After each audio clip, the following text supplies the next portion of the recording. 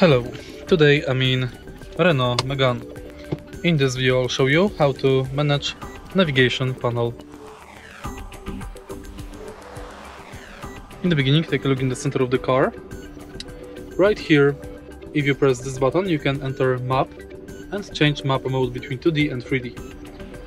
Here you can check traffic info and manage it. By this button you go to menu. This button allows you to change brightness level of the screen. This button allows you to mute or unmute navigation. And thanks to this button you can go to home. Next we've got these three buttons. Thanks to these buttons you can select options, and thanks to back button you can go back. You can also navigate by twisting this knob and pressing it. And that's basically it. If you find this video helpful, please leave a like, comment and subscribe.